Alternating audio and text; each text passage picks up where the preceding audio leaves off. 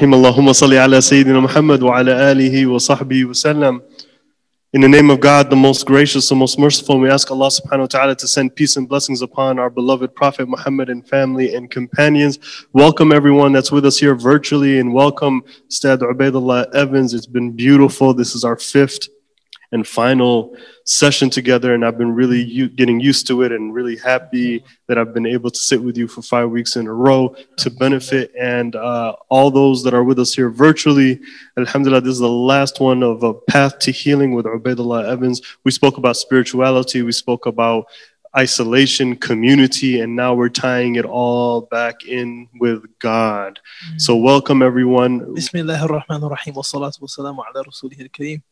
You know, as you mentioned, just really getting used to this. And who knows, man, we'll see what happens after the break. Maybe we'll resume with some kind of conversational format, because I find that more gems are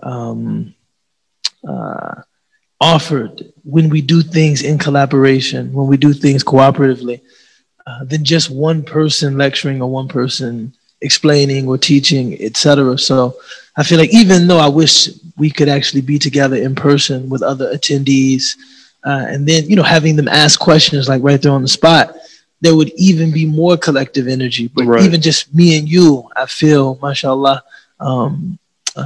really comfortable with how this has been going. Yeah, I can say the same, alhamdulillah. And having Amir here with us has also been a great experience, alhamdulillah. And you know, we're talking about God today, and we always have to submit to God's will. And on the last day, Allah subhanahu wa ta'ala decided that no matter what you do, you check or you pre-check or you double check, and something has to go wrong with the microphones. And that's what Allah wills. You know, we can't do anything about it. But hey, you know, you plan and you plan, but Allah's the best of planners. Yeah, mashallah, I just want to say quickly, man, I did not mean to, you know, like omit or not mention Amir. You know what I'm saying? He's been instrumental to everything that we've been doing. I was just talking, but he usually is, you know, coordinating. He's checking the sound. He's making sure everything is good. It's usually me and you in terms of the kind of the exchange and the flow. But I didn't mean to fail to acknowledge, you know, brother Amir, all of his hard work and brilliance, mashallah. Alhamdulillah, you're very important. Man. It's really good to be here with you guys. But that being said, you know, God has a way of unveiling, manifesting His plan to people, and I think that really hits home with everything that we've been through. You know, 2020 about to come to a conclusion. Yeah, inshallah. Right. Inshallah. I said this before, I'm gonna say this again. I'm a little scared. I'm a little scared, I'll be honest. 2018 was a really hard year for me. 2019 made 2018 look like child's play. Okay. And then 2020 came and, you know, it made both of them look like, you know, I learned a lot. Let's just say that I learned a lot. Beach. Yeah. And so 2020, we're a few days away from that, and Allah subhanahu wa ta'ala is really, at least in my perspective, at a larger world level, really put the human experience at a test outwardly. No, I definitely see that, man. I think that you know, oftentimes when we're thinking about Allah, and especially when we're trying to talk to people who don't believe in Allah, about Allah, we often start with Allah. We start with God, you know, and of course, God is the subject of this entire debate, right? Some people believe in Allah and some people do not. But if you start, and this isn't my insight, Dr. Jackson actually shared this with me, you know, let somebody credit me with the insight and think that I'm this intelligent, right? Because I'm not. But he said, you know, you'll find that if you start with the human condition, if you start with the reality of what it means to be human, right? Something that we all share, to know that you are a contingent being, to know that you are not absolute, you are not necessary, and that you cannot sustain yourself. You cannot secure yourself. In fact, you live in a world in which microscopic bacteria could kill you. Right? Your entire being is contingent. Once you know that, once you realize that, in addition to realizing that you are finite, you are temporary. There was a time when you weren't a thing madhkur, the Quran says. There was a time when you weren't even something mentioned. And there will be a time again that you don't exist in the way that you do now. Once we all, and this is something, this isn't about, your philosophical school. This isn't about your creed. This isn't about your religion. This is just what it means to have the gift and the burden of a human consciousness. Human beings are unique in that we can see ourselves in time space. There's not a lot of evidence that other animals can do that. Think about what happened before. Think about what's happening after. Human beings actually can do that. Because we can do that, we realize our contingency. We realize our mortality, right? Once you realize that, the question really becomes, what are you going to do about it? What are you going to do about it? The correct thing, because realizing that naturally produces some anxiety. I think it's, for a sensible person to think about death and not feel anything, that's unusual, right? Worship or seeking Allah subhanahu wa ta'ala is a way of addressing that anxiety. Ala bi dhikrillahi tatma'innul qulub. Is it not with the remembrance of God that hearts find rest? This is a year, yes, not everybody has made that connection in 2020 to God, but in terms of us getting in tune with our humanity, what it means to be human, the limitations that humanity entails, that humanness entails, I think we've all learned about them this year in a very direct and straightforward fashion. If we don't allow this year to guide us to Allah, then we've really missed the boat. We've really missed the trees, man. We've really missed the forest for the trees, rather.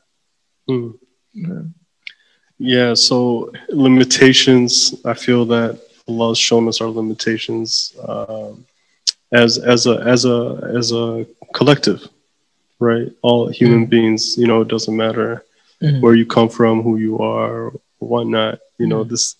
This thing has been kind of like this boogeyman that's out to get you, right? Yeah. And we've all experienced very, very personal situations because of it. Very outward situations in which it manifests to the public as well, right? But when we talk about a path to healing, which to me, that's like, this is it, right? To me, when they were asking, like, what should we call this campaign? I'm like, Ta'leef has been on this path to healing anyways. And then Allah unfolded this whole, 2020 to be on a path of some kind of healing, mental, spiritual, religious, in the end, like you said, how does everyone that is engaging with us right now, who can hear this,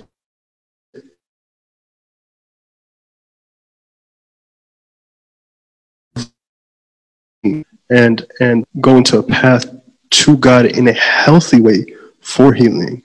And I find it to be hard for a lot of people. Well, Bismillah ar-Rahman ar-Rahim, it is very difficult, but everybody is given in accordance with their level of comprehension or apprehension.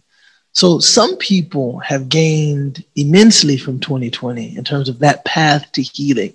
I guess you could phrase it, they've advanced more. Some people, this was really a time to get back to center, back to family, back to community, back to spirituality, some time in isolation, and most importantly, this is our 5th series, back to God. Other people I've seen are just waiting for this to be over. They're not really, and most of us are probably somewhere in between, right? They're not really interested in, okay, this is a moment. Why don't I probe this moment to see what's here? Sometimes I reflect on just how different things were even a year ago. And I mean, like, sometimes I get emotional thinking about how much I took for granted. Just being able to see people that I love and hug them, things that I wouldn't even, shaking hands. I was watching a video of, when I first moved onto my block, and my wife was actually filming the kids coming into the new house. And my neighbor came up, introduced himself, and shook my hand. I was just looking like, man, I used to shake hands with people. Now I do some kind of like silly elbow bump, or some other kind of gesture of acknowledgement. Right. So I've been looking at things like that, even very simple things, and just thinking, subhanallah, I should have been more grateful. I mean, that was just a sample of things that, but I mean, they're much more significant things than handshakes that, I failed to give adequate, thanks for. I'm looking now like, man, there's a lesson in that for me. Right. You know what I'm saying?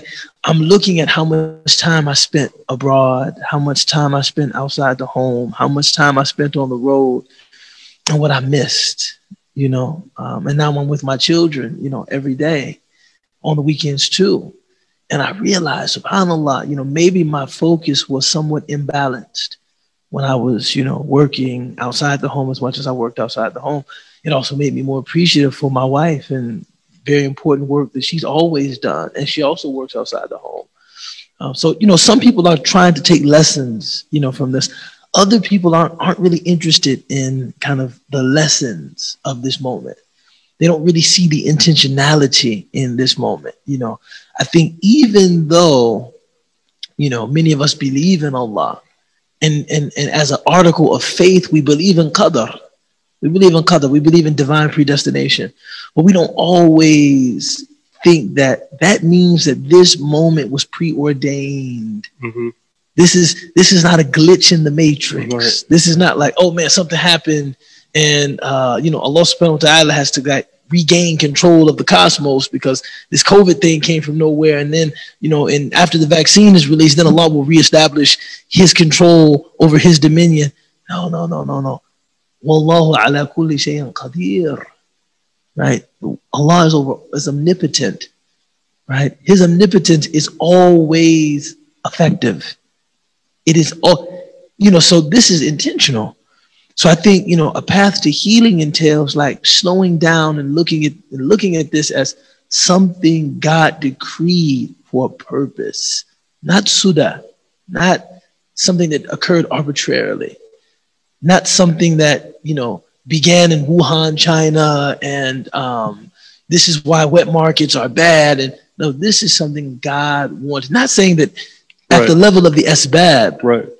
Perhaps all of those things are relevant, or perhaps other things, right? But at the metaphysical level, this is what Allah wanted. Now we can look at this one of two ways.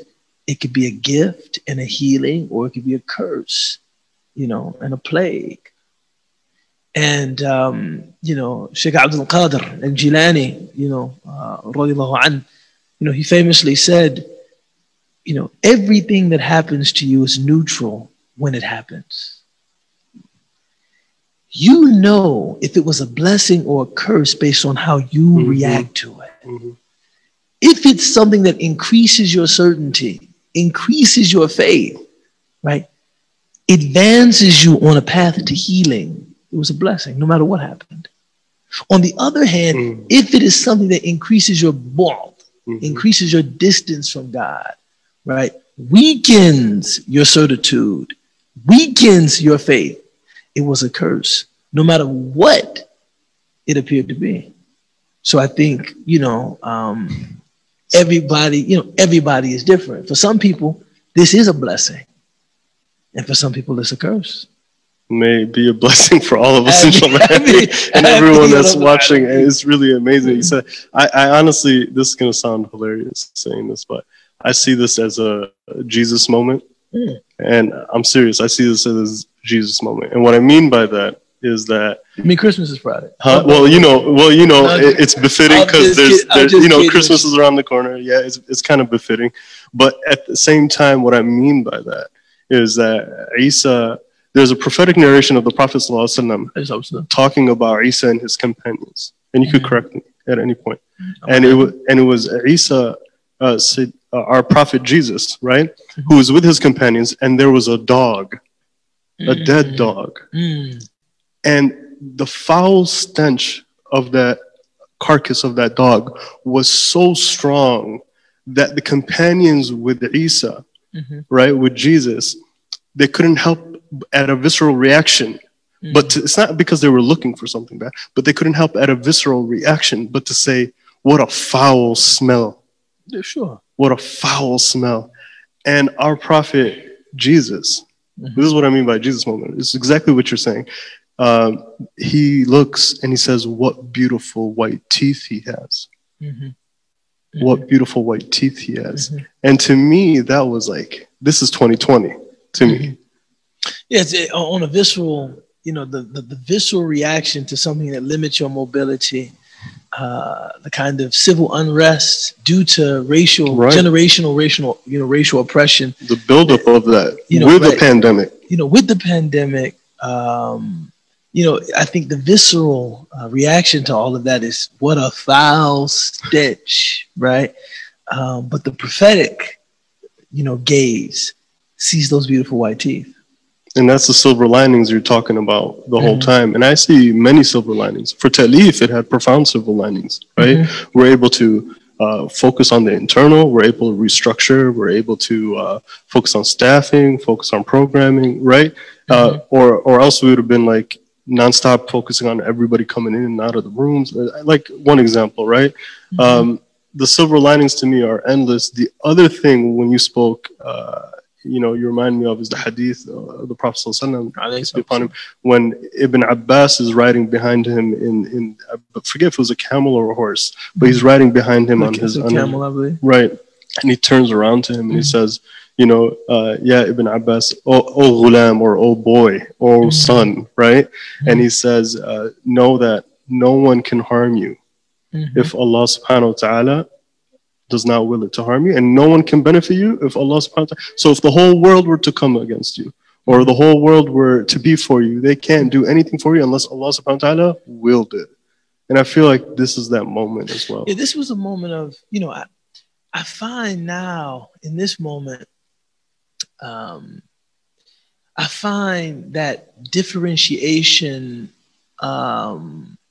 between faith or iman, we say in Arabic, and tawakkul, and reliance upon God. To believe in God is essentially to believe that God exists. Maybe to acknowledge God as the source of your being, acknowledge God as that uncaused first cause. You have lots of people that believe that God exists without having any reliance upon God, without having any confidence in God, or seeing God as a God that responds to the prayers of human beings. You had deism is like to believe that God exists, but that God is completely unconcerned with the lives of human beings, right? Sometimes this is referred to as the God of the philosophers, right? But tawakkul is different than just iman. Tawakkul implies, I have confidence in God. Not simply that I believe that God has created or that God is even there, but I have confidence in God. And I believe that what God decrees is for my benefit, is good for me. And, I was talking to a good friend of mine, a brother named Khalil Ismail out of Baltimore.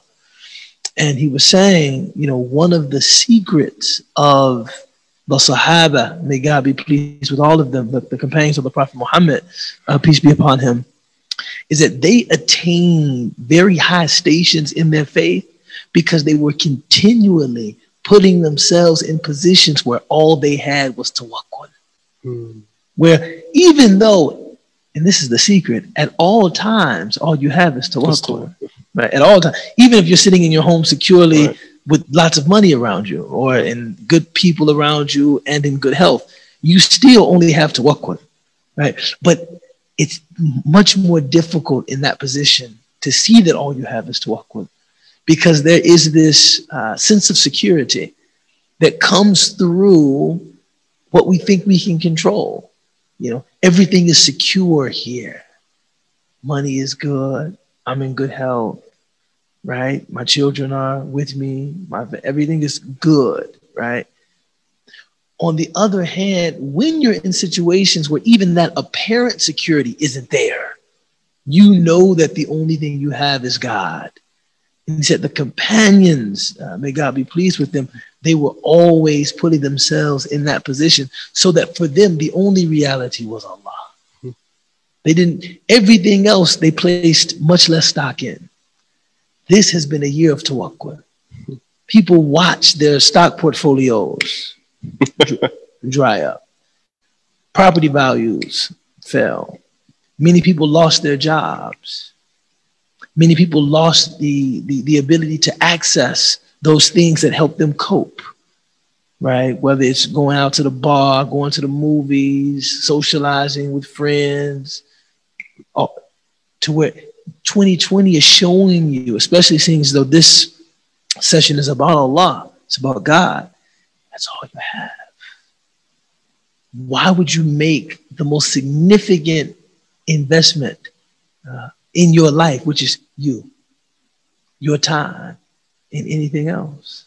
And that's why I think it's very significant that the Quran refers to the relationship with God, al-urwatul wuthqa, a firm handhold, a firm grasp, one that will not break. La fisama laha, it does not break, right? It does not break. On the other hand, anything else upon which you would build your life, you would build your existence. Of course, it's fleeting. Of course, it's perishing is the correct term. And so I think that, this was a year in which we could see those perishable things as perishable. And of course, but the face of your Lord shall remain forever. So I think the path to healing is the path directed in that, directed toward Allah subhanahu wa ta'ala.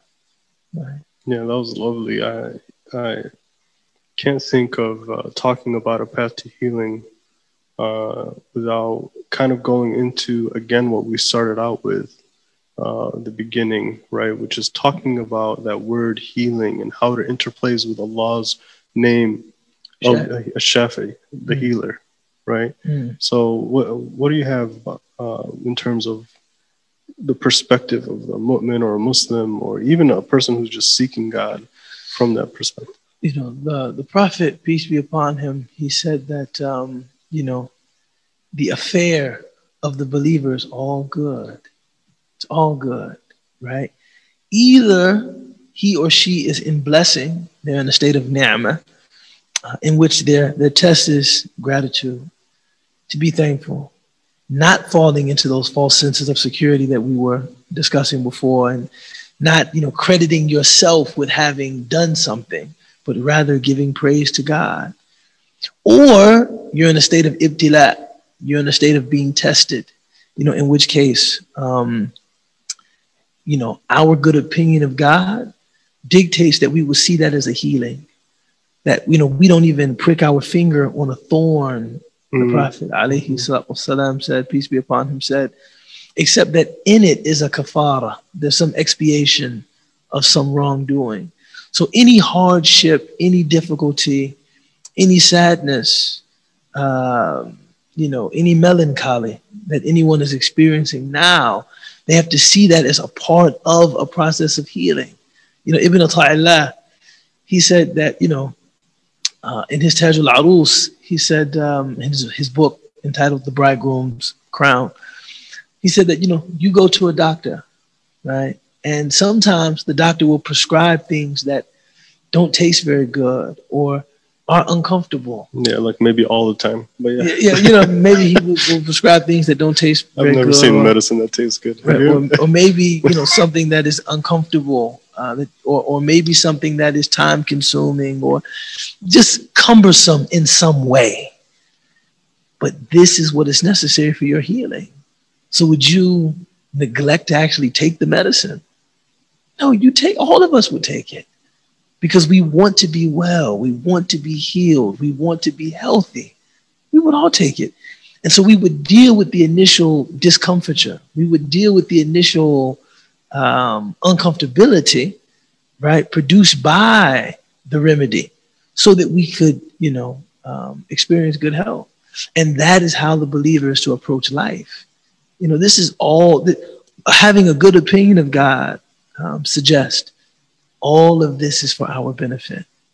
All of it. If you choose to see it that way. And this is what, I think that sometimes Muslims forget that, I was sitting with a therapist once. And, I was, the therapist said, perception is reality. Right? Perception is reality. And of course I'm Muslim, so I thought, no, this is just this ultra relativism that, is being promoted by our culture, that whatever you think is, there is truth.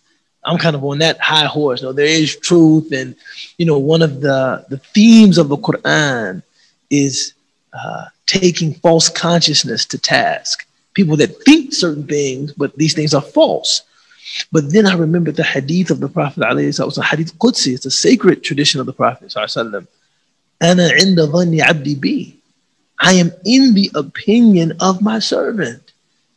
So that God, right, the Prophet, peace be upon him, speaking on behalf of God in his own words, is saying that as you perceive God, this is how you will find God. Perception is reality. So if you perceive, that's a great connection. So if you perceive Allah as a healer, you perceive Allah as someone that only gives me obstacles to make me better, make me stronger, display my virtue, show my faith, strengthen my faith, right? Call to my attention that which is important. This is what you will find. But if you see Allah as, God wants to destroy me, God wants to divest me of my faith. God wants to humiliate me. God wants to debase me. God wants to lower me. This is also what you will find. So it's largely dependent on the lens through which you're looking. And this is why, knowing that something like that might be left to chance, depends, some of us are naturally glass half full, right, kinds of people. Right. Some of us maybe less so. قُلْ إِن كُنْتُمْ تُحِبُّونَ اللَّهَ فَاتَّبِعُونِي يُحْبِبْكُمُ اللَّهُ وَيَغْفِرَ لَكُمْ ذُنُوبَكُمْ. Say, if you love God, then follow me. God will love you and he will forgive you of your sins. The Prophet ﷺ, he saw God in everything. He saw God in everything. And for those, I'm not talking about pantheism. I'm not saying God is in every. I'm talking about in every act that took place in the dunya, he saw that act as occurring under the providence and prudential action of God. Right? This is everything that happens, and if you understand God to be, a source of overwhelming good in your life, and yes, test, right? This is the way that you will approach life. This is the way that you will approach relationships. This is the way that you'll approach disappointment, which, by the way, does not mean that these things are not still disappointing, or that they. I'm not saying that you have to pretend the medicine tastes good. Say, oh man, I love amoxicillin. I don't love amoxicillin. Right? Oh man, there's nothing like I don't know, right? It's nothing like antibiotics. There's nothing, there's nothing more comfortable than having a chiropractor cracking my back in many different places. There's nothing feels more stimulating than being poked with all of these needles if you're doing acupuncture or something. No. I mean, that's painful. That's uncomfortable. I actually initially didn't like that. But I recognize that much good will come from it. Inshallah. That's certainly my prayer. The word Shafi, what can we extract from it? Shafa or Shafi, it actually has a dual meaning. Healer, and also comes from something is shifafi. It's transparent, it's clear. You see, it's see-through, diaphanous. It's something that can, that you can see through, translucent, right? And I think that the idea there, the connection is that the original state of the human being is healthy, is fitrah. And that's why the Shafi is the one that clears away that thing that is causing illness, that thing that is causing the malady, and then makes you're clear again. My blockages are clear again, right? I think this should fill us with great hope and optimism that in seeking healing, no matter how we grew up or what we went through, we're not actually seeking a state that we don't know. We're actually just trying to return to the original clear state in which we were born, right? And yes, over time, some adnas, yani, some filth and some other deadin, yani, some different dirt and some other stuff has become attached to my heart, has become attached to my soul, right? Once I clean my heart, and I clean my soul, I actually can return to my fitrah, my original state.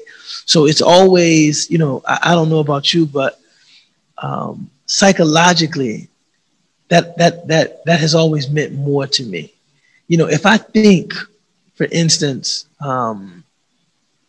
at the beginning of the quarter, when I was a student, when I was in school, and the teacher said, right now, everybody has an A. Right. I remember those days. Right? And this is really just about perception. Right? No one has done anything, right? But everybody has an A. All you have to do is preserve your A. Right? As opposed to everybody has a 0. You build your way up. You have to build your way up. That might, to some people might hear that differently, right? But when everybody begins clear, healthy, free of defilement, free of dirt, you begin clear. And then over time, some of that does attach itself to you. And then you just have to cleanse, right? So this is what we mean by healing. So we're just trying to go back to the way that God created us, to be clear. And that's what Ashifat is, to kind of get back to being clear, right? Yeah, you remind me of of saying, I think that's attributed to Sayyidina Rumi, right? The people know him as the poet Rumi, right? But it's really the scholar, scholars, right? Where he's like, don't let every rub bother you, basically, right? Yeah. You're polished with the rub. You're polished with the rub. You're polished with the rub. Al-ihtikak yukhriju sayyi'at. They say in Arabic that being rubbed, right? Being rubbed actually brings out, those things that you need to work on, right? It's not until you're rubbed the wrong way that you really see yourself for who you are. And in seeing yourself for who you are, you perhaps gain perspective on what you need to do to improve and to get better, and to, so that, you're polished with the rub, man. That's just a beautiful metaphor, a beautiful analogy from Rumi, who of course was a wordsmith of the highest caliber. That when you're making something shiny, you got to rub it. If you're shining shoes, or you're cleaning a piece of jewelry, or putting some new finish on a wooden table, or you have to rub it to make it clean. You have to rub it to make it shine. So that's how it goes. Yeah. So when I think about that, um, I think about that a lot. Actually, it always hits me. And then 20, they say hindsight is 2020, right? We heard that so many times nowadays. Sure. People are connecting Not that to. always, though, man. I mean, I understand what that saying intends to convey, but some people look back and they still don't get it. Hmm. Hindsight is not always 2020. Just like my grandmother used to tell me, a lot of people think that wisdom comes with age, but some young fools just become old fools. you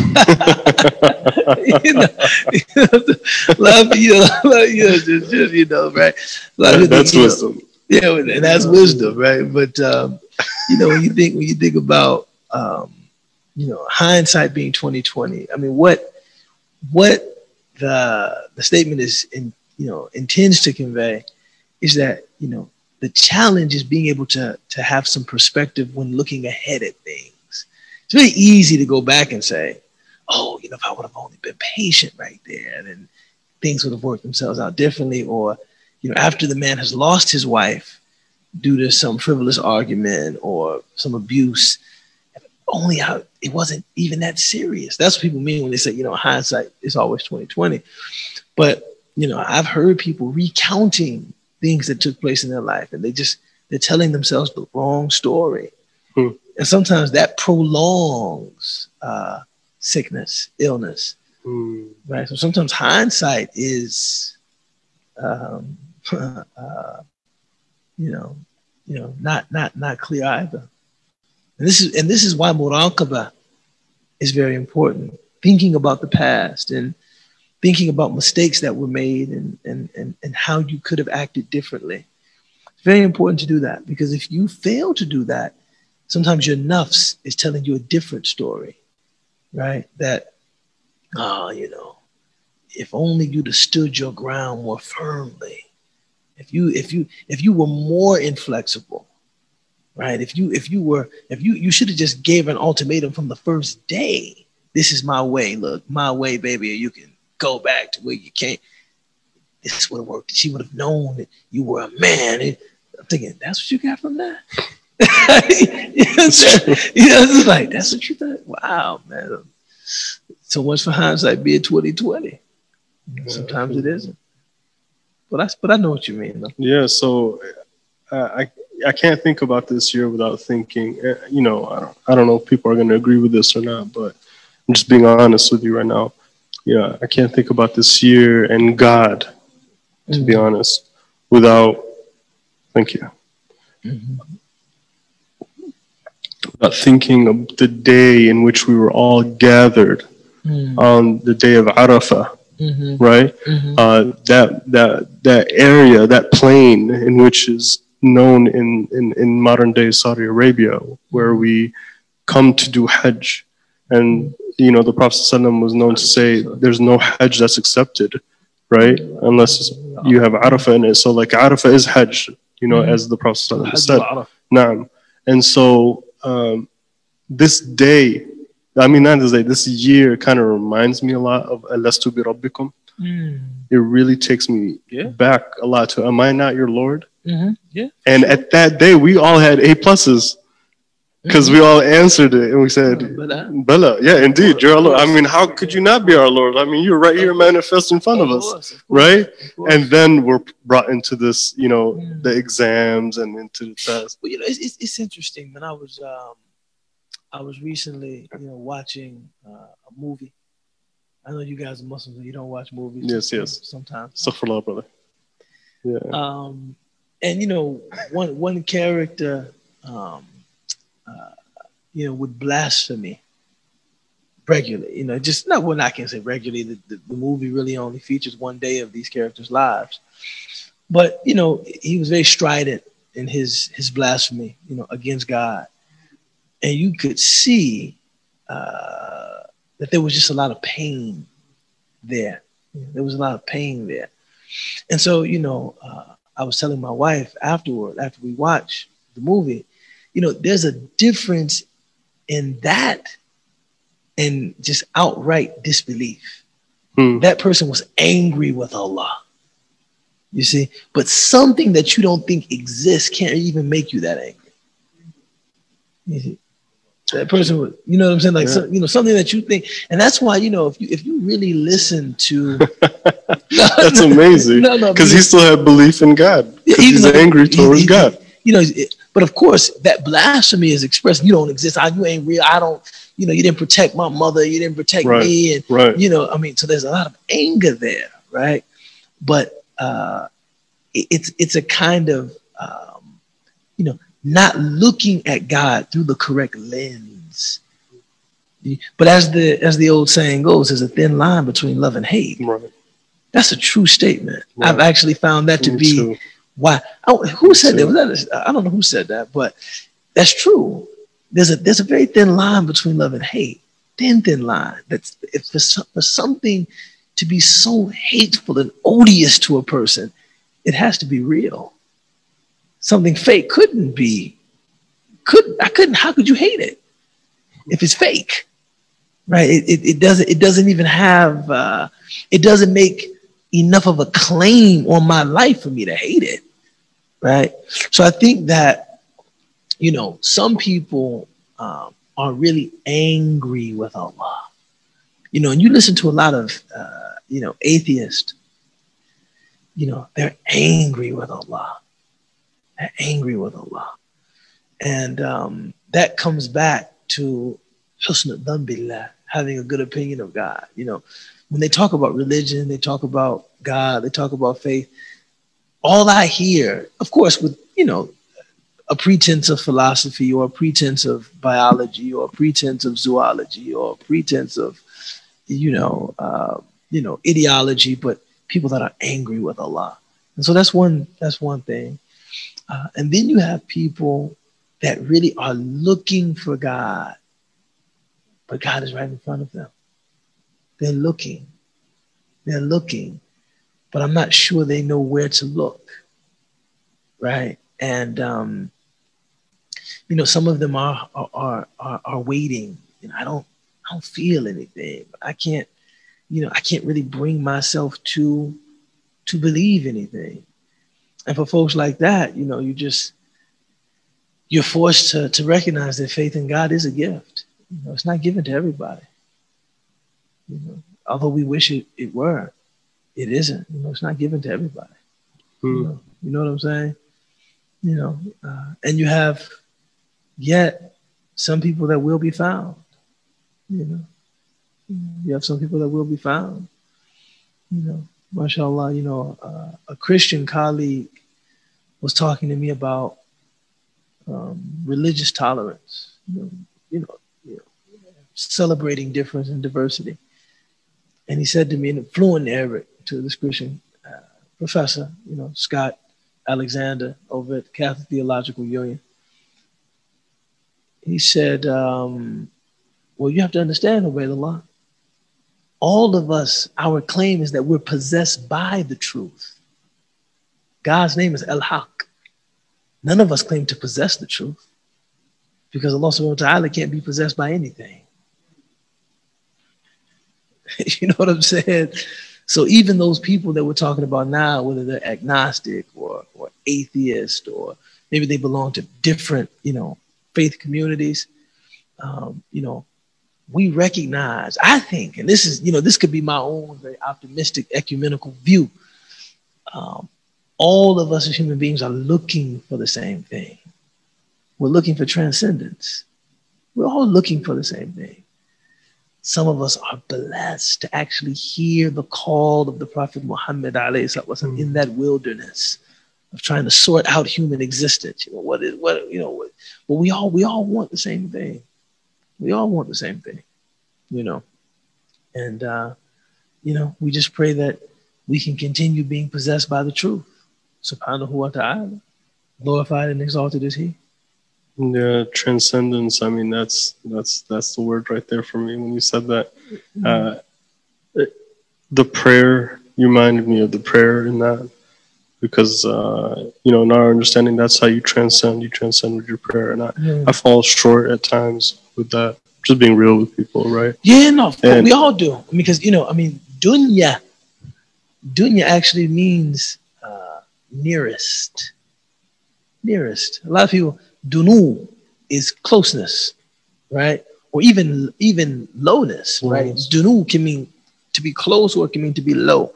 So the thing about the dunya is that its appeal is in its immediacy. See, transcendence, just by virtue of the term, is all about it's far-reaching. You know, a person that wants transcendence means what? I want to attach myself to something that transcends this earthly realm.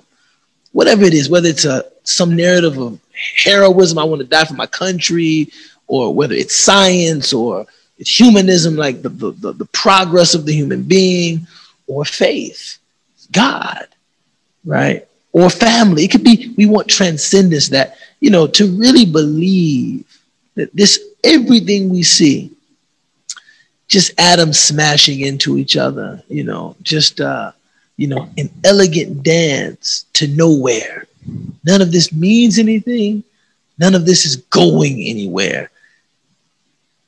I don't think any, I would say that kind of, philosophically, that's called absurdism. That life is just absurd. It has no meaning. I don't even think we could live like that. Now, maybe you'll have some individuals that can live like that. You know, Camus was known for being an absurdist, right? The French-Algerian philosopher. But no civilization, no society, no people can be built on absurdism. You know, those absurdist individuals, that's a very, very expedient philosophical view, because you can say that. But if the society around you really believed that, you would be sitting in your little university classroom teaching. There would be chaos. You understand what I'm saying? So of course, you know, you can't build order on that. That nothing matters. You have to believe something matters, and that is, you know, that is kind of the process through which we want to transcend. There's something that means something, man. There's something that matters. I think we all want that. You know, as the Ummah of the Prophet ﷺ, we have the blessing of being possessed by the truth. You know? Alhamdulillah. Yeah, so, you know, for me, when I was mentioning the prayers, because that was given to, as you know, as we know, everyone probably viewing probably knows this, you know, we were given that prayer, that 5 daily prayer. I'm not talking about, you know, when you're sitting on the side of your bed, or when you're laying down on your side and you're just remembering God, or you're asking God for something. I'm talking about the ritual prayer, right? The ritual 5 times a day prayer that Muslims are prescribed. He had to transcend and ascend just to receive that task. Yes. He had to transcend to receive the vehicle of transcendence. Yeah. Yeah. You know, which is indicative of his station. Very profound. Right away. Very profound. Right? Because, very profound. You know, prayer in that way was not prescribed yet he still transcends. And then for us, the only way for us to transcend to God, let's say during all of 2020 or during all of our lives, is through that prescribed prayer in itself. You know, I really think about this a lot, because, and the reason why I'm bringing it up is because, you know, there's a lot of richness in our tradition. Of course, yeah. A lot. You can dive deep. Oh, yeah. You can dive deep. Oh, yeah. And, you know, you get drowned. You drown. Yeah. But in the end, right? In the end, and I say this for myself, and I remind myself more than anybody, which is why I was like, man, I'm really short on my prayers sometimes in my life. And it really bugs me to the core, because I get excited sometimes with the extra activities that you can do as a Muslim in that deep ocean of richness, right? Sure. And then I forget that the Prophet ﷺ transcended to, and God mentioned, you know, my servant draws near to me with nothing more beloved to me than what I have made an obligation upon her. Exactly. And that's so hard, obligation upon him, which is, you know, that in and of itself, it forces you to take some of yourself out of it. You see, that's it. To really submit to what God wants for you. That maybe, and that's why it's all we have the great blessing of this deen. Whenever somebody says I'm spiritual but I'm not religious, right? We talked about that. The thing that always it's always, and I'm not belittling that stance. I think that's a great start. A person that says I recognize some kind of metaphysics. I recognize some kind of transcendent reality that I'm seeking to entreat, or I'm seeking to align myself with, but I don't trust these religious traditions that claim to represent that metaphysical truth. It's a good start. Yeah, and you said prior that's usually because somebody else. I don't trust people. I don't trust people. Yeah, which hit me hard because I'm like, man, that makes perfect sense. Right. So I'm not belittling that stance, but it is always interesting when people say that, and you say, well, what mostly does your spirituality consist of? What, this path that you're walking, what are the times and moments that you feel most spiritual? And when they tell you, it's indistinguishable from them. I like nature, walks in the park, listening to Brahms or Bach or something like that, or doing my music, doing yoga. It's a self-defined path. And so it's like that which you worship or the transcendence you seek is indistinguishable from who you are. It's some of your nuffs is in it. It's indistinguishable from you. So it's like, there's no submission in it. Maybe there's definitely some awareness in it of this greater reality, but you're not submitting to anything. You're defining everything. With the prayer and the other obligations of faith, you learn this is why our faith is called Islam. You're submitting to something. Maybe I might think the time that I feel closest to God is in nature, listening to jazz music. Maybe that's how I feel. But God is telling me, if you want to approach, this is what you do. Yeah.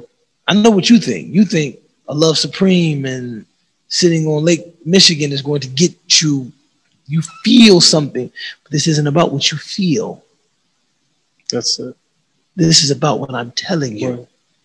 فَاتَّبِعُونِي. This is about, it's not about you. Maybe you think, acts of community service. I know lots of people like that. When I pray, I don't really feel anything.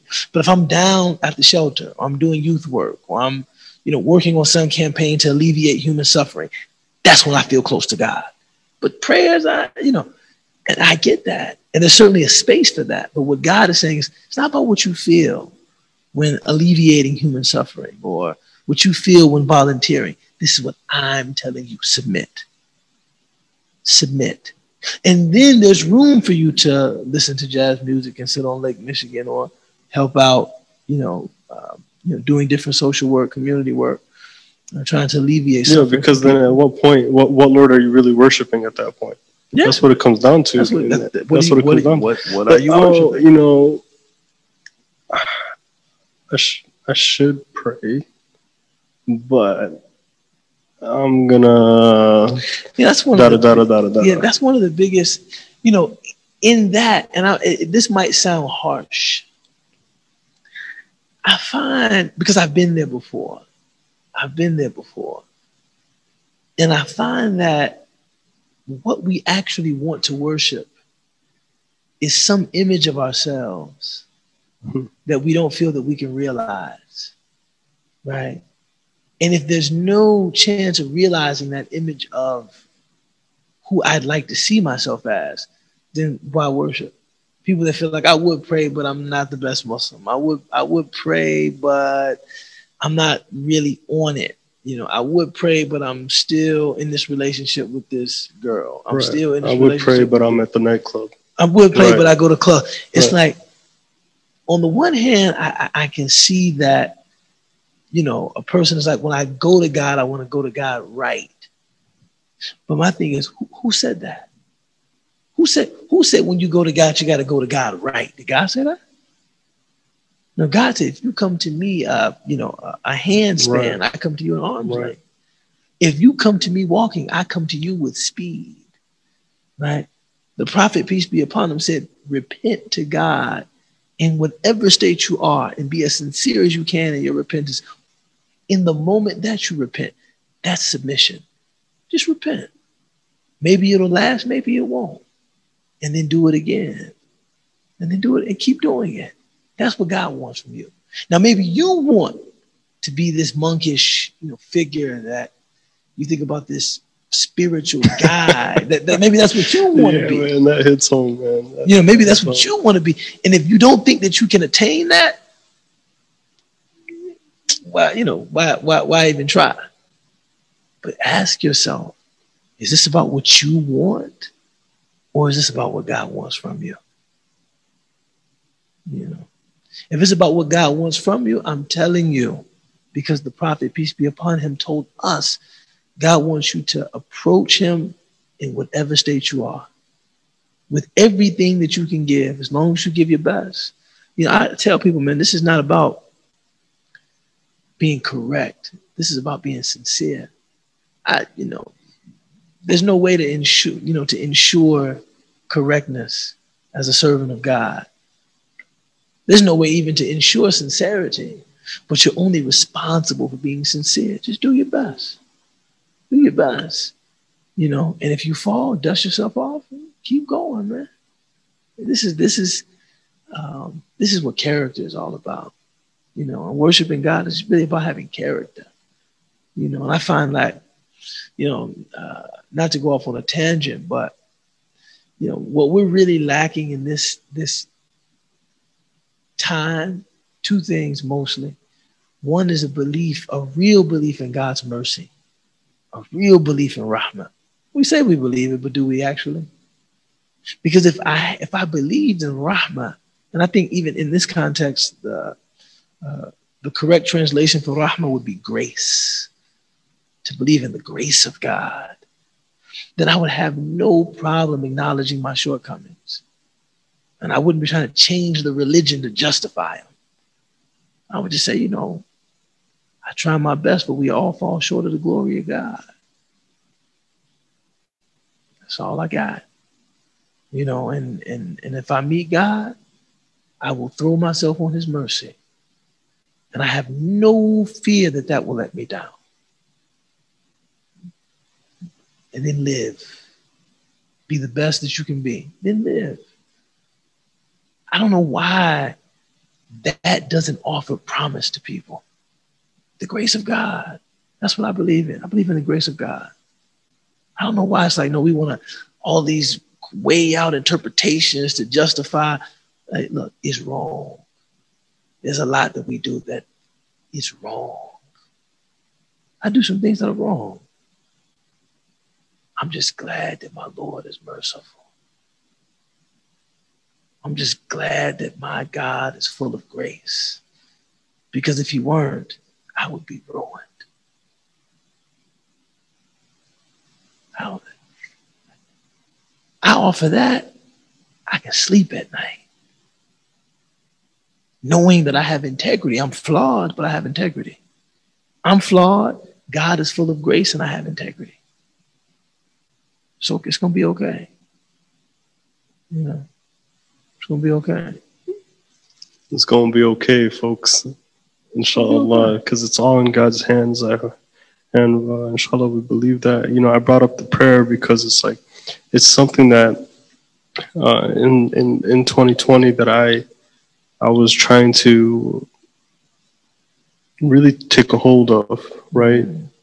Sometimes we had, and what's funny is I made excuses a lot, right? That's the thing. That's why it's hitting me up right now, is that I made excuses like, I'm doing community work right now, so I just gotta, right? Or that's what I mean by like that nafsi thing that pops up when it's like time to pray. Okay, I'm gonna pray later because, there's this, my son really needs me right now to finish this thing for him, right? Or I'm helping my brother because my brother really needs me for this, that. And then for me, that was like a real struggle in 2020. Yeah, right? I still struggle, man. You know, I've alhamdulillah, I've been practicing Islam, or trying to, for you know, the better part of 22 years, I think, man. I'm getting up there, man. You know what I'm saying? And even now for me, man, you know, stopping what I'm doing and praying is still a challenge, because it forces me to center the prayer. And I'm one of those people that when I get engrossed in something, it's very, very hard for me to pull myself away. Yeah, it's really hard for me to start something, and it's really hard for me to stop something. I can't stop until I'm satisfied. I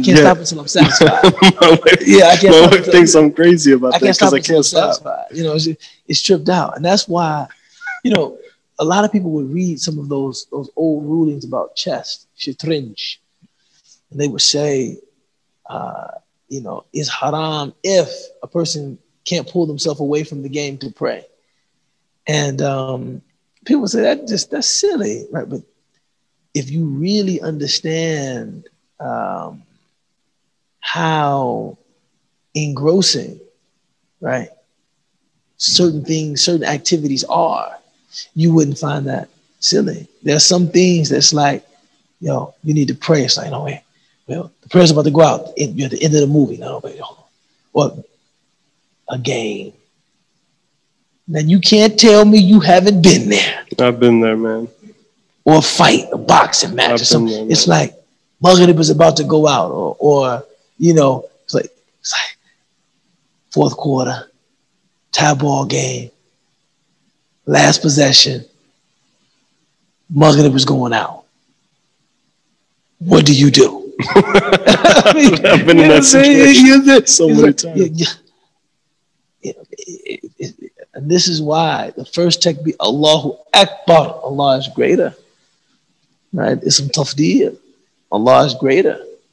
Allah is greater than all of that. You know, even though, you know, watching this last play is going to bring me some kind of momentary delight. It's just a momentary delight. That which is with Allah, baqiyat al-salihat, it remains forever.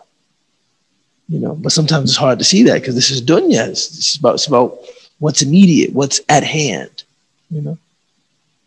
Yeah. Yeah. So yeah, you said the word that caught my attention in there about I'm forgetting right now. We just mentioned something that really caught me. No, I can't remember. My train of thought just it's been a long day, man. I know you come from work. No, I came from work, but it's been a good day. I mean, the you know, the reason folks might be wondering, like, you know, we're talking about God, we're talking about how 2020 and how the reality of this year and how a path to healing brought you. And to me, thinking about all this on the way here, I just couldn't get past prayer. That's why it's coming up for me. And just to be real, like, I'm expecting this from God. I'm expecting that. I'm praying this, and why is He not answering my dua? Or why, you know, my neighbor with the trees is still bothering me. I did tahajjud that night for you know what I'm saying? Like, I'm being real. Like, this is right, but this, all of it is God.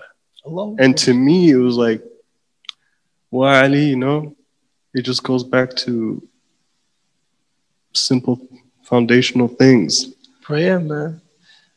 Ritual is something that prepares the soul for encounter with God.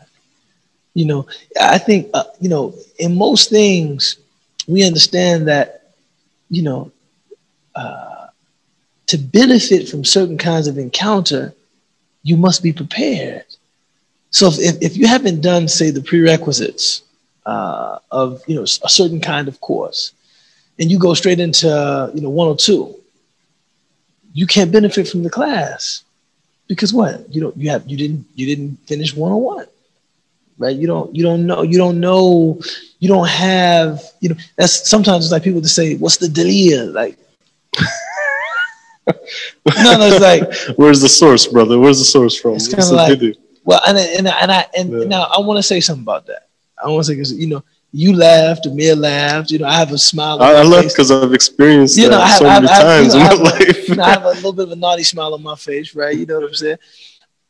First off, I want to say, for literate people, many of whom are well read, I think it's not an unreasonable expectation to want to understand something in their religion. That's not what I'm talking about. I'm not saying, but you do realize that this legal tradition is a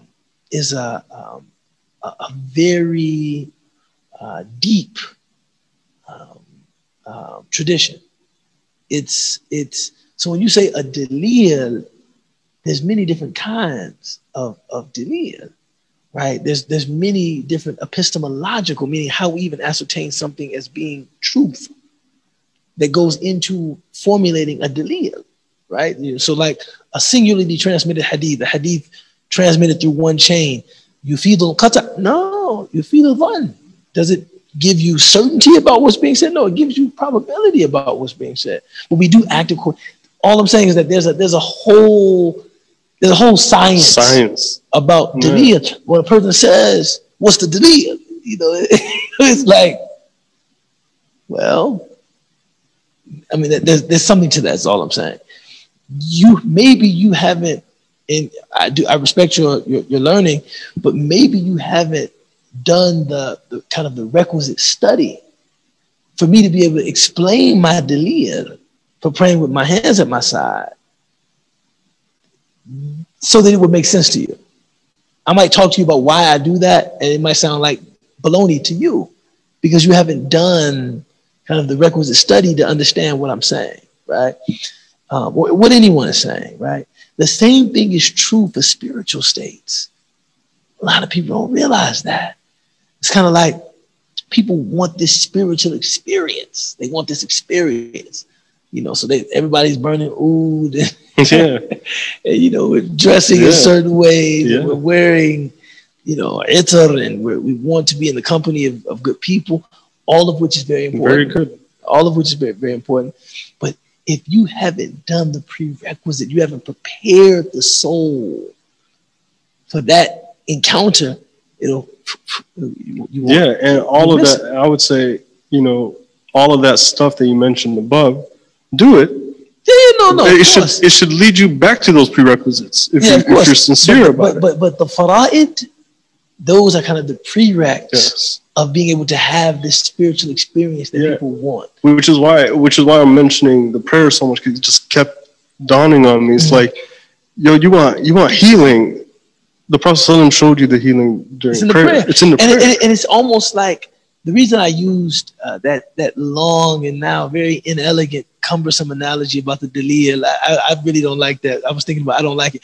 But where I think it's effective is that the soul has to be prepared to read those spiritual experiences that you want. Yeah, exactly. It's like the soul has to be. It's exactly. Like you can see two people, and one of them is committed to the prayer.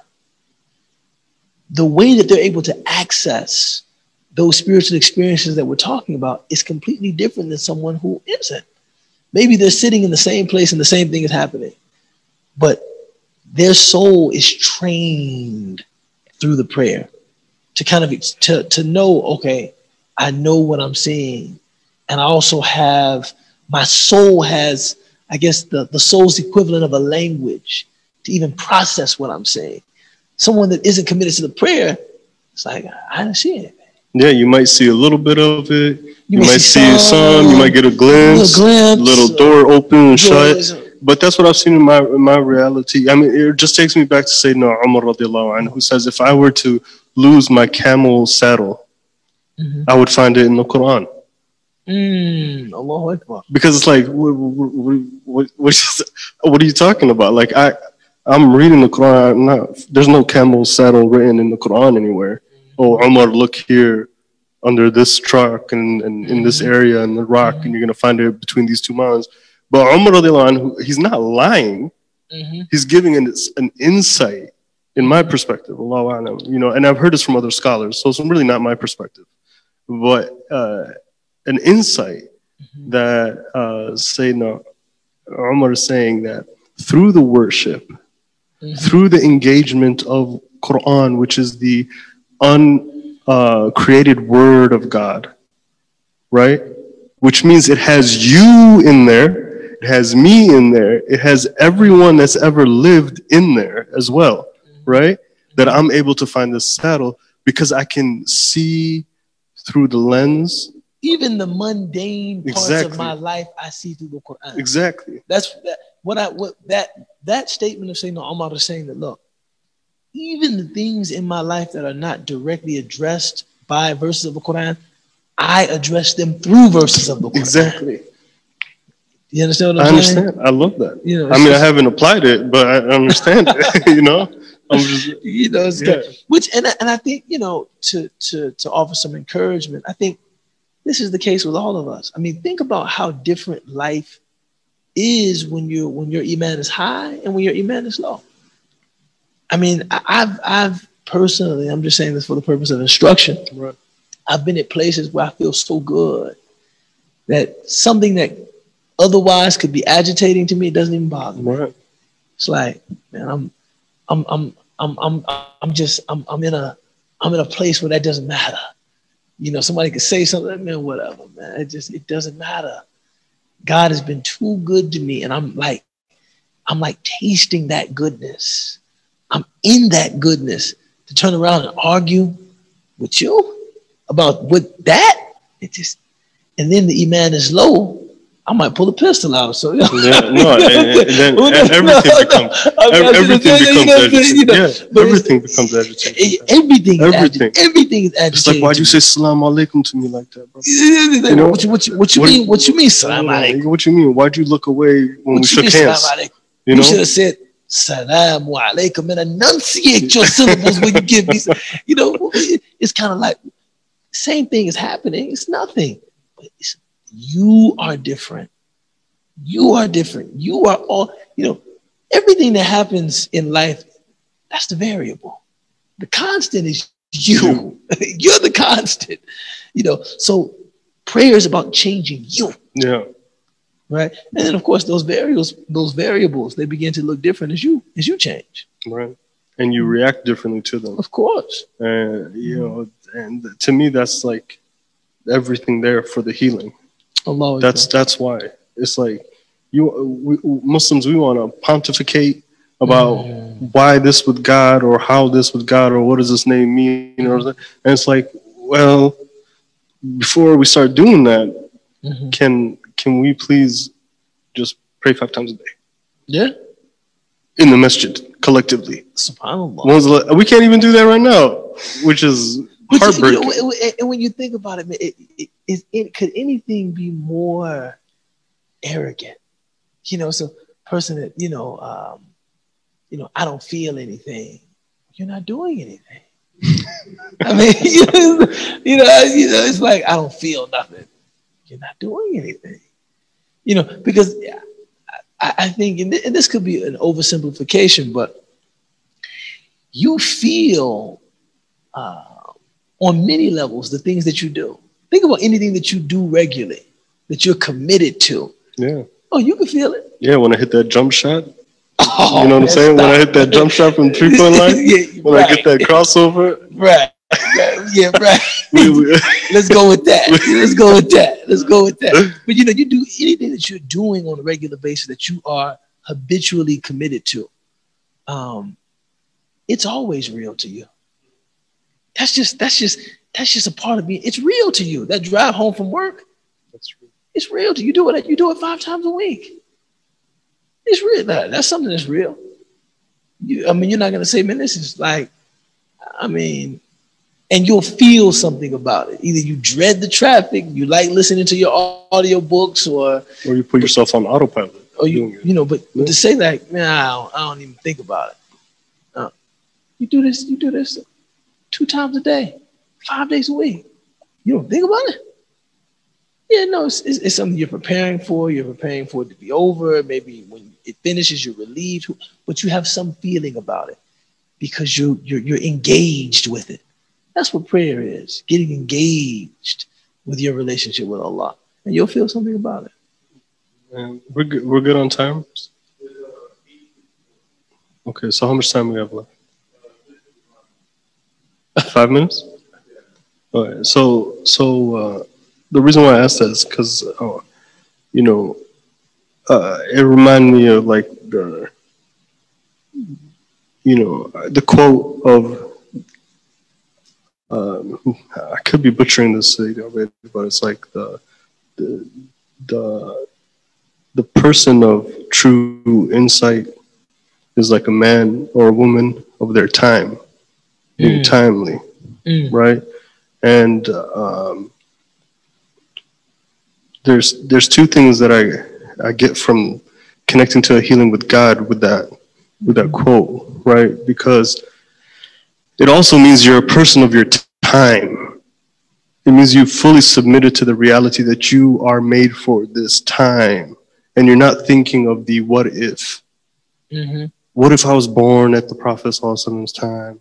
It would have been. What if I wasn't born in Trumpistan time, and right, like all the stuff.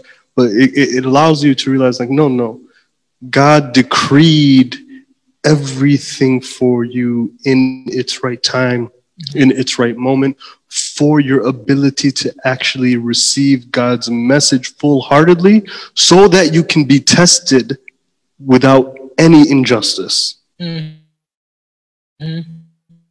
Exactly. We can alive at any time. Now. That was the Yasin joint, man. You can't be alive at any time but now. It's like, sometimes, but it's weird though. I don't want to get too in the clouds, but nostalgia. This yearning for another time. That's something that increases in people that are older, right? That's the feeling of nostalgia is a naturally occurring thing, and you naturally begin to look at the times of the past as better. Everything is better. I was telling my daughter, I said, and it's actually, man, to lighten this whole thing up a little bit, right? Lighten this up a little bit. I was telling my daughter, it's very hard for me to compare LeBron James and Michael Jordan. Right? It's very hard for me to compare them because I watch Jordan. It's not hard for me at all. Jordan's better. No. And the reason it's hard to compare them for me is that I watched Jordan as a young child with my eyes full of wonder. Same here. It's like, there was almost a make-believe component to the way Michael Jordan played the game. Even though he was playing the same game of basketball that LeBron James plays, but I was different. I watched Jordan. It's like my cousin had the life-size poster on the wall, the McDonald's joint with Mike with the measure. Everybody had that at one point. I know Mike hold the ball with the measuring joint, the McDonald's joint. We played Nintendo Jordan vs. Bird, and there was something magical because my imagination was very open to what was happening. I watched LeBron as a disgruntled adult that feels like the game has been ruined by all of the rule changes and the way the players swap the teams, the team building, the super intense commercial expansion of the game's popularity, and so I watched Jordan like this. And I watched LeBron like this, right? So how, so how could I expect to really like judge them fairly when I'm watching LeBron in my 30s and I watch Mike as a kid? It's just they won't mean the same thing to me. That's what I mean by nostalgia. This idea that everything was better when I was younger, and I think some of that is naturally there, but you gotta fight that sometime, man. You gotta fight that and just embrace the present moment it's about now. It's about now. It's about now. It's about now. It's not about good old days. I mean, that was one of the things that, Trump actually ran on nostalgia. Make America great again. I never thought about that before. He ran on a white supremacist nostalgia. That's the whole campaign was based on that. Make America. When you say that to people that feel that, the country is changing and they're being displaced or replaced or, socially they feel a lot of dislocation, and that's nostalgia. We're going to go back to when a man like you would feel secure in his earnings and his sensibilities and his, cultural knowledge, and we got to go back there. That appeals to people for some reason. So the second thing that comes to me from what I was talking about earlier, mentioning about the person of his time, and the prayer is because, and I just wanted your take on this, and then we'll go to Q&A. The prayer done in a timely, there was I don't know how true this is, whatever. I'm going to get flack. I don't know if I'm going to get flack. I'm not saying this is hadith. I'm not saying that I witnessed that. There's an individual who Allah allowed to have a certain type of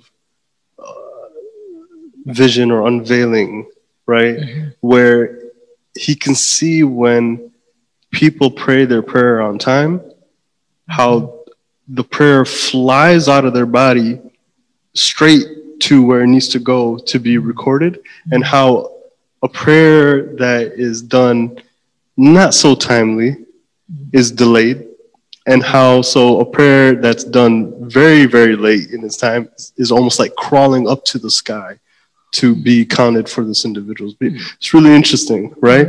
I'm not saying, I'm just, it is what it is. It's part of certain understanding.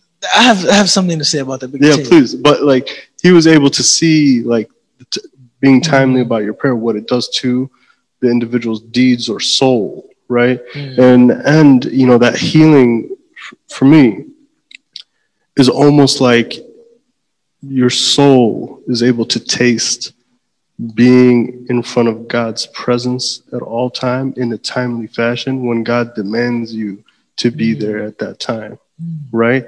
And so then you become kind of like the individuals that are doing the tawaf, the circumambulation around the Kaaba, but your soul is doing it and being prepared to do it in front of your Lord on the arsh, on his footstool, right?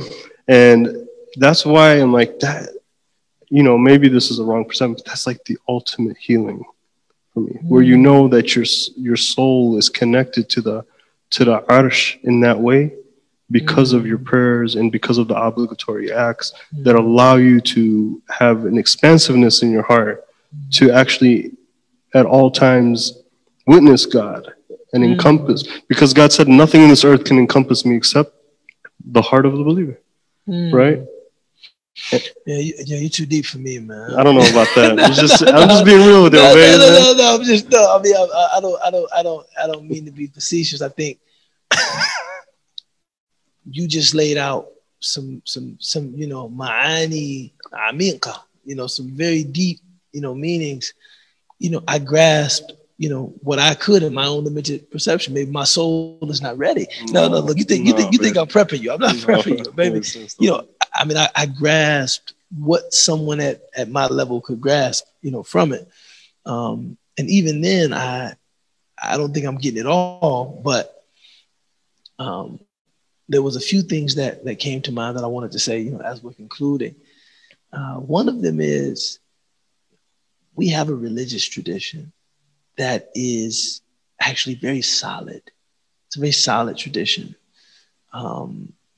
We don't have to be as vigilant as we are about disproving superstition. It's like that which comes from our deen is known. We have, mashallah, this religion is preserved. I think there's something uncomfortably modern about this idea. That's not really from Islam. It's like, we don't have to do that. It's like, if something is being said and is from a person's personal experience, right, try to find significance in it. If it's something that violates or goes against that which has been, related from the Prophet ﷺ in the form of the Quran or his Sunnah, then we don't accept it. We say, okay, that goes against something the Prophet said ﷺ. If it's merely a personal insight, somebody experienced something or someone saw something, or I don't know why people are so quick to like reject that, or it's just, that's not from Islam. It's like, are we just talking about something that a Muslim perceived or saw or experienced? Try to benefit. Because, the Prophet ﷺ is he's the last messenger of God. But people still have ilham. People still have inspiration. And, God still gives those things to people. If somebody shares something that they experience with you, you don't have to accept it as right. You can accept it as like revelation or something like that, but you can accept it as something they experience and you can benefit from it if you so choose to. So I really appreciated that reflection about the prayer leaving and how it goes up. I've never heard that doesn't mean there's a whole lot of stuff I don't know. You know what I'm saying? But that was a very profound insight. Thinking about, that the way we pray is reflected in how God receives the prayer, from us, with speed or sluggishly or, crawling, right? The other thing that I took from what you're saying is that the ultimate source of healing is recognizing our value. And not just any value, but that our real value is that we get to worship Allah. Right? That is the laqad karamna bani Adam. Truly we have ennobled the children of Adam. That ennoblement is that we get to worship God consciously.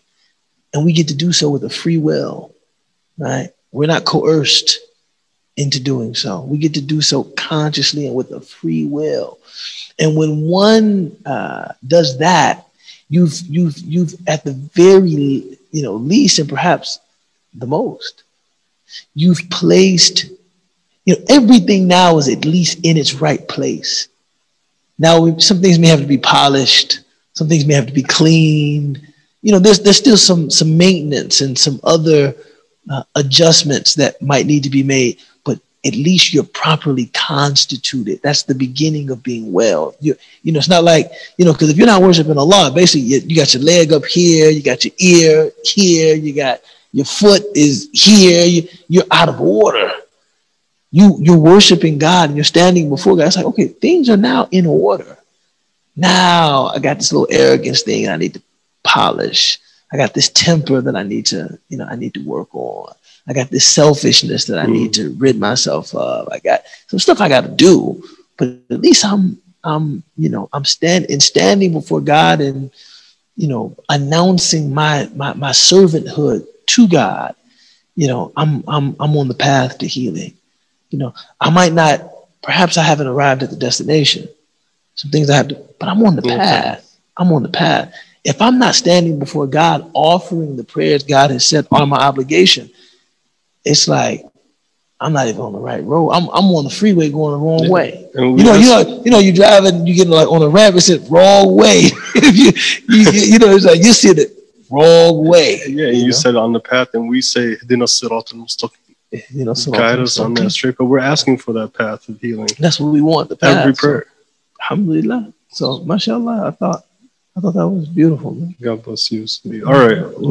Amir is upset with us, man. We're always going over, so let's do that Q&A.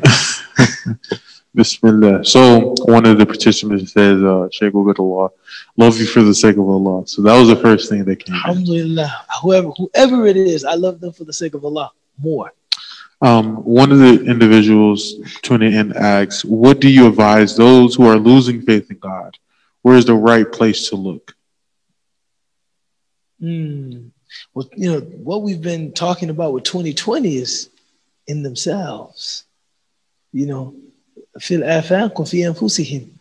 the horizons and in themselves, right? You know, looking at, you know, everything about humanity suggests the need for divinity.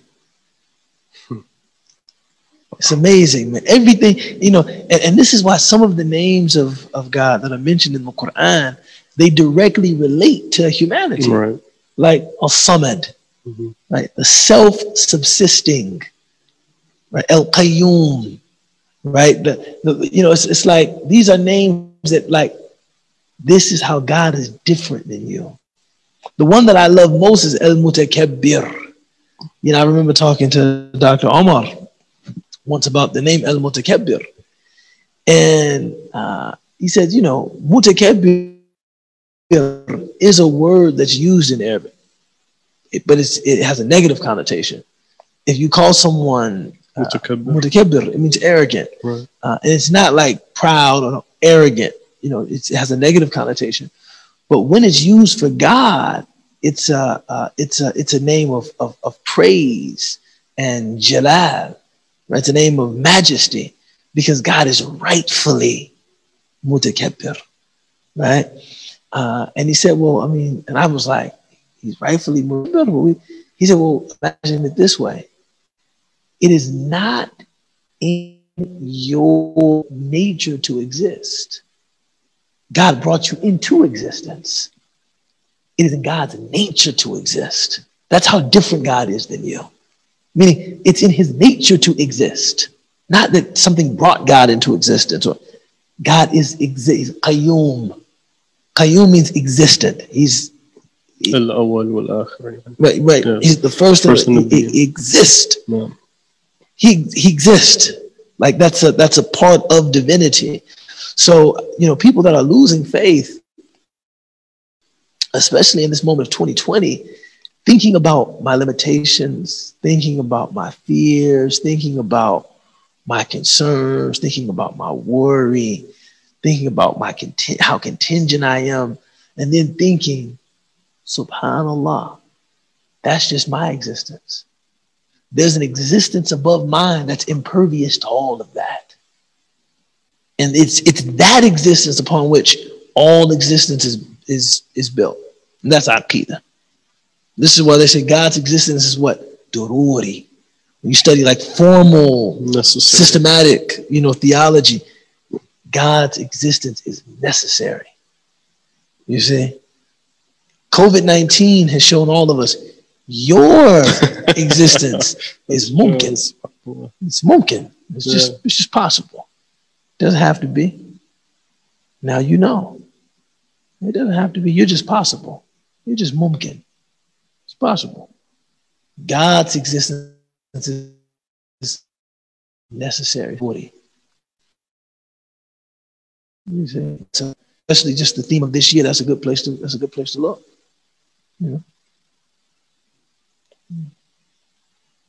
Bismillah. So when the participant said, Ustad Ubaydullah, can you repeat the metaphor on Ash-Shafi as the root word meaning translucent? You know, Shifafi or, you know, Mashfu, Shafi, it means like to be see-through, right? To be clear, rather. And what I was attempting to say is that health, as we understand it, is to be free of illness, to be clear from illness, to not have that there's no illness impeding my good health. So in trying, you know, we decided to call this campaign A Path to Healing. We have to remember we're just trying to get back to our original state. It's not that, you know, the original state is one of unwellness, or the original state is one of sickness, and we're trying to remove, you know, this disease that is naturally there. No, the natural state is one of wellness, to be clear, right? To be clear, everything is clear. There's nothing, there's nothing polluting or diluting, or to be clear. The Shafi, the healer, is the one that removes whatever is blocking that blocking that clarity. Right? And Allah knows best. Another question that we have here, or request, was I wanted to hear them talk about the healing from the humiliation of racism. Here's the latest in what continues to be the daily attack on Black people. And talk about the healing from the misery Trump created. What's the last part? And from the misery. And talk about the healing from the misery Trump created. The misery Trump created? Bismillahir Rahmanir Rahim. It's a very deep question. I mean, mashallah, man, Tatlif, we gotta work on getting some people that are not so smart so we can get out of here. I think that,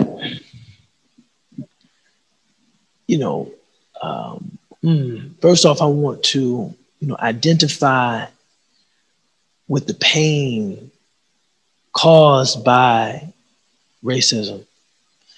And it's a deeper pain than I think a lot of non-Black people or people that have not been racially discriminated against, that it's deeper than they could ever realize.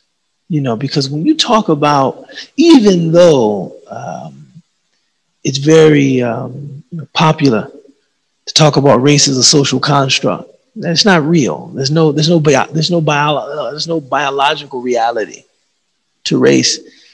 It's something that is socially affective and socially, very real.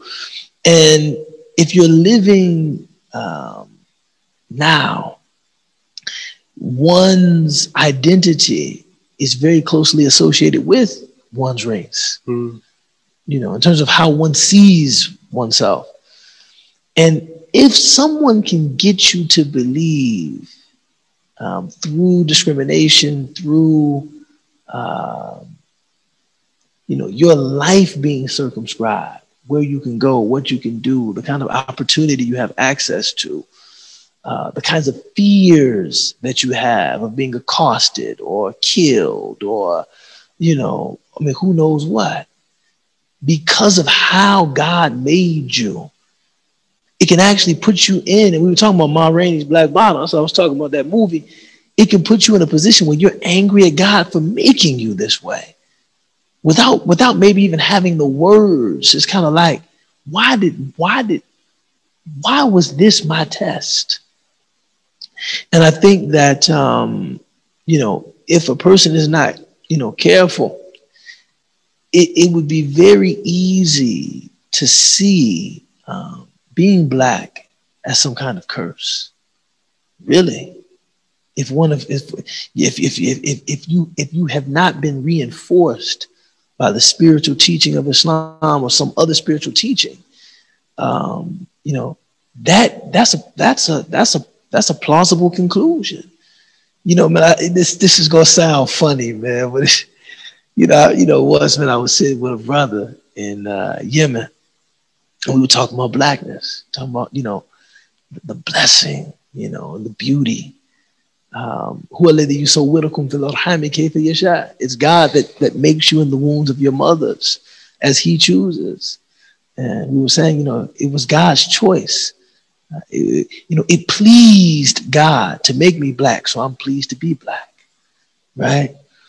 And he said that, a lot of Muslims might see that kind of talk as unnecessary. Like, why you even got to talk like that? What I mean? It's just, skin color or race. Race is a social construct. Skin color is just completely, incidental. It's just an it's an incidental thing. We shouldn't even get into it like that. And the brother said something, man, it really made me laugh, man. He said, no, actually, as Black Americans, we, maybe what you're saying is true biologically. Maybe what you're saying is true even theologically. But we've been through so much that we're at a dialectical point with this thing. Either it's something that we love and we esteem and we're very proud of, or it's something that we hate and we despise and we're ashamed of. Is that's what the crucible of America has produced. And he said that one day he was at a laundromat in Oakland.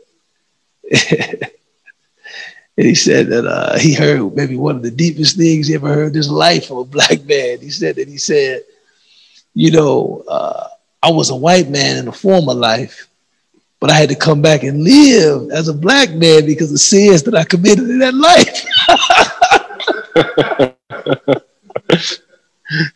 You understand what I'm saying? You know, he said, I was a white man in a former life, but I had to come back and live as a black man because of sins that I committed, you know, in a former life. And, you know, it sounds crazy, you know, it sounds crazy, but this is what racism, to the questioner's point, it can do that to you. That statement was not only absurd, it was self-effacing. But this is the maddening effect of living under the constant bombardment of racism, man. That's a crazy statement, man. My man Hassan told me he heard somebody say that, right? So I think that, you know, you have to practice a very intentional kind of self-love that is a wajib for us, that for other Muslims, they might feel like, yo, I don't even understand that, man. Why somebody got to do that? I just told you, a man said he had to come back and live as a black man because of sins he committed in a former life. That's why it's for us that's wajib. It's like, no, that kind of affirmation, that kind of self-love, being in spaces where we can be affirmed in that way, man, that's necessary, man, because we've been dealing with, it's been heavy. It's been heavy. So being in a place where, you know, you can, appreciate yourself, love yourself, and doing that with, the spiritual foundations, like what we were talking about, Allah made me this way. Look, learning your history, being interested in that history. And then also reframing the way that you see your present. I think it's very easy. I mean, dude, how you look at Black life contemporarily is all about what you're comparing it to. It's very easy to look at, some of the social maladies and dysfunctions and other things that Black people go through. Some of which, there is some lapses. There are some lapses of moral responsibility. I'm not ducking that. I'm not, right? But if you look, well, the fitna to ashaddu min al-qatl, fitna, normalized oppression is worse than slaughter. It's like the great civil rights activist Benjamin E. Mays said, the amazing thing about Black people is that they're still here. People talking about, what about the out of wedlock birth rate? What about the drug situation? What about the absentee fathers? What about, no, those are all very significant issues that we're going to have to address on a personal level of moral accountability. But given what this community has gone through, the way this community has been beleaguered in the past, hey man, the fact that we're still here is a sign of the miraculous power of Allah subhanahu wa ta'ala. This thing is real. Man, the genocide that was the psychic death that was intended for Black communities, man, that's not nothing to play with. That's not nothing. That's not something that's a joke. That's devastating. It might take, in fact, I'm gonna go out on record. This is being recorded. I'm gonna say this on record. That kind of generational, normalized and systematized oppression is unprecedented. So when you see Black people attaining a state of wellness, you'll know, okay, that's how long it takes. If it takes 700 years, then you'll know, okay, it takes 700 years to come back from that. If it takes 2,000 years, it takes two. That's the reason why, the reason, why there's no mistakes in the Quran? You know why? Because Arabic grammar had no standardization before the Quran. You see? There was no standardization of Arabic grammar before the Quran, so the Quran can't have a mistake. You see? So in the same way, it's like this has never been done to any other community. So when that community overcomes those demons, that community overcomes depression, now humanity knows when something like that happens to you, man, it could take 800 years. It could take 2. You'll know. So, right now we're working through our stuff, and we should be at one and the same time willing to say that,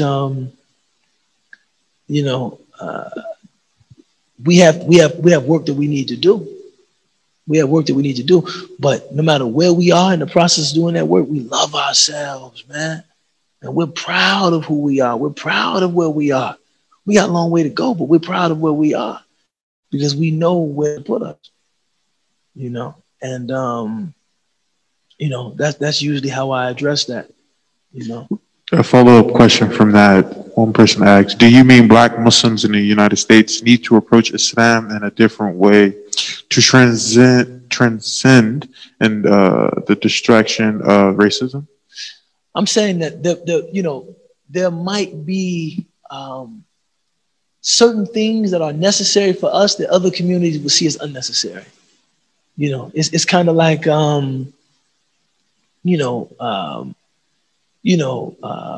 can I say this? The Prophet Sallallahu Alaihi Wasallam never had to intentionally engage in building up the self-confidence of the Sahaba in them being Arab, because they didn't have, that wasn't an issue. They were actually, in fact, he had to do the opposite. They had so much pride over Nasab.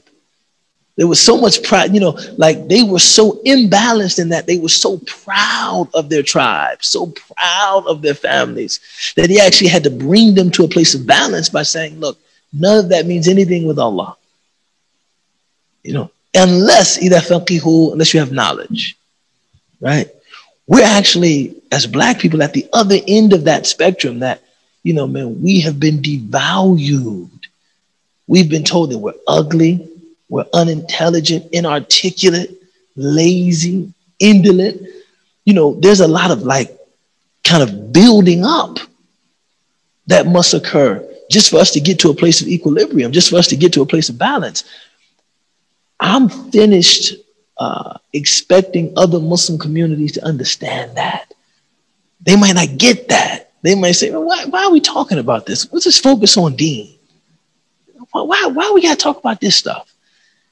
And I understand what because it's almost like,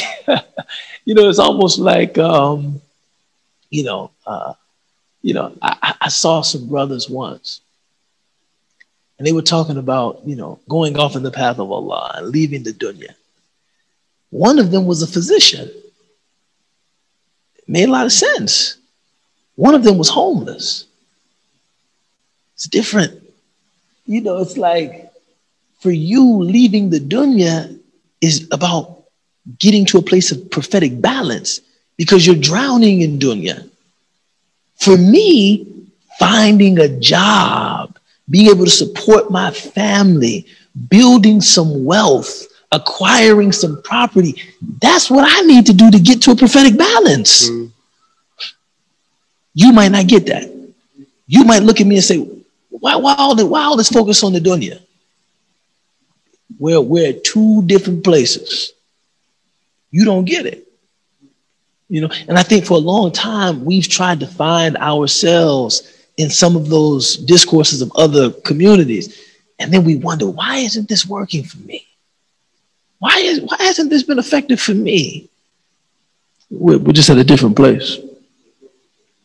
Yeah, the approach has got to be different. So yeah, I do think so. Which does not mean, right? Just maybe we'll make this the last one because we run out of time.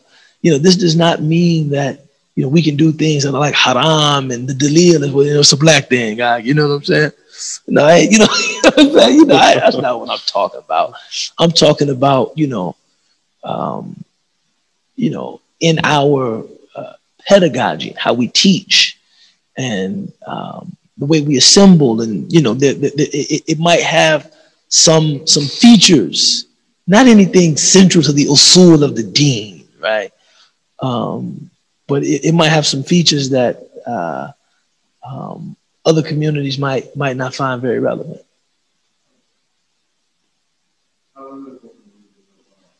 Go ahead.